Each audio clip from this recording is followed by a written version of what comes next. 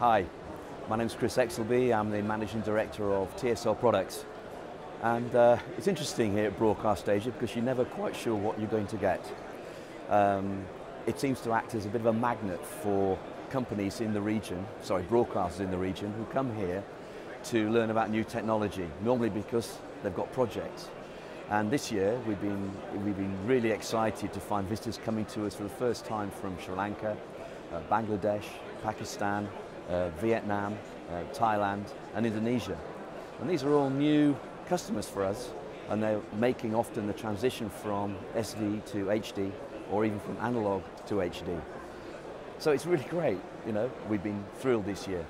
Now our business across Asia is really quite established now.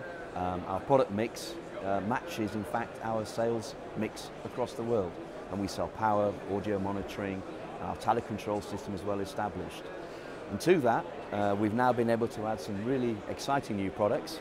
We're showing for the first time at BroadcastAsia the new IDS digital signage system. It's digital signage specifically targeted at broadcast infrastructure, delivering information to where the user sits that's specific to that location.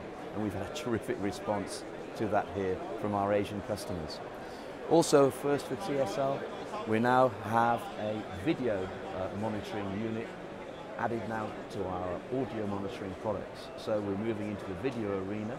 This is the Pico Touch Media, giving you all the facilities you need to measure video alongside your audio in a very compact package.